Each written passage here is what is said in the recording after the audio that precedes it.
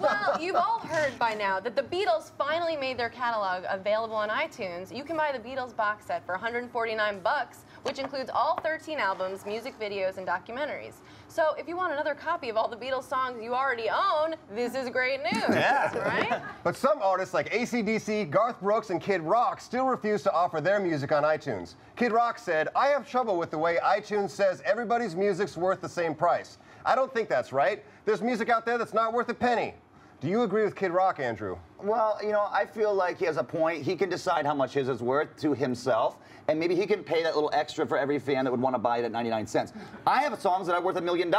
Right. You know, on iTunes, I should correct that, $999,000.99. That's true. But either way, you want to, you know, I think that the even playing field is a very nice approach for a very hard to figure out question. I mean, how do you decide the price of a song? 99 cents across the board works for me. Let Kid Rock choose the price, and if he doesn't sell, songs, then F him. Like, I don't care. That's a good point. Well, albums have always been about the same price. You know, cassettes were always about $10. CDs were always about $15. Yeah. And now, you know, you can buy the whole album for $12 or each individual song. It's true. I never heard of artists in the old days putting out an album and charging more because they thought their music was worth more. It doesn't really make sense. A democracy with entertainment seems to work pretty well. Kid Rock's pissed that no one's going to buy his B-sides like Guns, Chicks, and Douchebags or whatever his next track is called. I mean, hey, people like his music is all I'll say.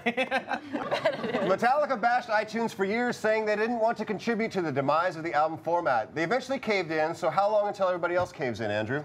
It's not caving in. You're embracing a new horizon. You're embracing change that the rest of the world is embracing. And when your audience, who your success is based on, wants you to take that step with them, I think it's a nice, respectful gesture to go that next step. It doesn't mean they're going to like it. Sometimes change is painful. But hey, I mean, we're in a brave new world now. Yeah, also, this would be like the 5th time the Metallica caved in their career. Like haircuts, playing with the London Symphony, making a documentary about going on therapy. Like, having a psychologist, right, yeah. That's like 5 caves in a row. Just, I think iTunes is not a big deal anymore, guys. Totally. All of these iTunes holdouts were hugely successful before iTunes came along. Can today's indie bands afford to avoid iTunes? I don't think so. I mean, you're not big enough to go without iTunes until Weird Al has covered you. That's my theory. If Weird Al covers your song, you're allowed to just do whatever the hell you want. Yeah, that's your stadium at that level. That's the one thing that Blink never got. Weird Al never covered one of our songs. Come on, Weird Al! I should have done a little more research before I said that. I think you thought you guys were already parodying yourselves in the best way. I mean, true. There's some bands that have that awareness. They don't need someone to say, hey, by the way, this is how you really appear. I mean, you guys really went there, and that's a